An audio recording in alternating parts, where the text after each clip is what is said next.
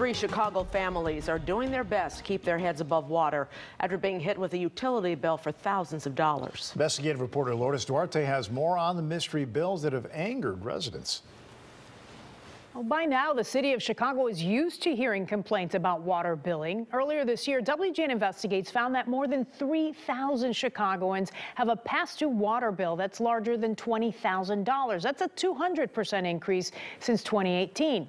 Adding to the frustration for residents not being able to figure out what caused the high bills. So we have a normal faucet. From the west side to the north side, water bills are hard to ignore. So it's pretty obvious when there's a problem. They couldn't find a leak. They done been inside. No water is pouring out anywhere. The Matlock family has owned this building on West Fulton for more than 50 years. We were all raised here. Her parents ran a small shop. They used to have a candy line from right here all the way down there. Sweet memories that are hard to forget, but came to an end in 2019 when the family business shut down. But we had the building secured.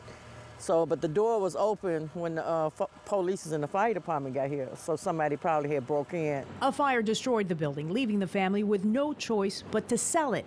And here's where a single water bill comes into the story. The family had a buyer and a closing date, all was set to go when they were told by the city they owed $16,000 worth of water. The high bill linked to a sudden spike in usage, according to their city water meter. I was like, no way. Nobody's in this building. Nobody's living there, no toilet, nothing. There's the meter. It's a story we've heard a lot since reporting last month how a Northside condo building saw their city water bill jump from a monthly average range of $600 to $800 to more than $10,000. It just doesn't make sense for us to have physically used up this much water. In that case, the city told them the spike was likely caused by a leak. But no leaks were found, no repairs were made, and the next month their bill dropped to normal levels. Since leaks don't just repair themselves, they think it was a meter malfunction. That's it. But the city told them to pay up anyway. We're stuck because we can never get in touch with anyone who's able to engage in a constructive conversation. Just pay the water bill. The Matlock family said the same is true for them. Outrageously high usage one month and back to normal the next. Just like that, the city telling them to pay up too. They have no explanation. Meanwhile, the building sits empty, the sale on hold until the water bill is cleared. See, I'm very frustrated. See, I'm sick. I can't hear good. And they is not giving me no consideration. We didn't have this type of water bill. A little consideration is all Emily Henke's looking for as well. On average, the Northside 16-unit property's total water bill comes to no more than $800 for 40,000 gallons of water. Last May, the building received a bill for 576,000 gallons, enough to nearly fill an Olympic-sized pool. $6,187. So we were shocked.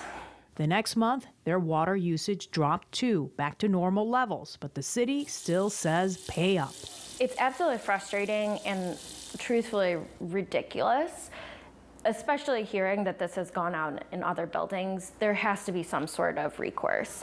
WGN Investigates requested an interview with city water officials, but we're told that wasn't possible. A City Hall spokeswoman sending this comment. Both the Department of Water Management and the Department of Finance work directly with customers when they report issues with their water service and/or billing. When you get to that point, it's sort of where you're at as the last resort. Municipal water expert Jason Mumm talked to us via Zoom from California, where he handles rates and billing for municipalities across the country. He says overbilling is usually caused by a leak or a meter. They're mechanical devices and they're going to fail from time to time. Sometimes they do need to be replaced, and even if they're new, just like anything else you get, they don't always work. In either case, he says most agencies will try to work with customers. Our utility clients do try to figure out what's going on so that, if for no other reason, so that it doesn't happen anymore. Nothing's been fixed. There's no leaky pipes in our. But residents say that is not happening in Chicago. As far as the city and the mayor, I don't think so. They still give me the runaround. They really need to go on and take care of this here so it won't happen to another senior or anybody else. We reached out to the meter manufacturer, Badger Meters, about the possibility of a meter malfunction. They tell us that all their meters are tested for accuracy before they're ever shipped out. Meanwhile, WGN Investigates keeps pushing the city water department to sit down with us to help piece together what led to those high bills. I'm Lourdes Duarte, WGN Investigates.